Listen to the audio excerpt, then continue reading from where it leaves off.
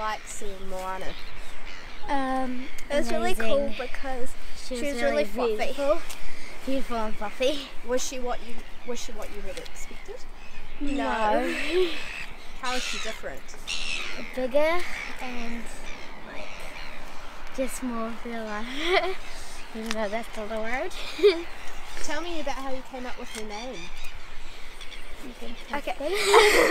So the kids had kapahake and we saw that there was the competition going for the name, so we decided to go in pairs, and me and Elise went in a pair and we chose the name Ocean, but we wanted to turn it into Māori, so we named it Moana, and then we came together as a class and most of the kids voted for Moana, so Miss Harlow, she put it on the website. Do you feel pretty special having had the opportunity to go out and see her? Yeah.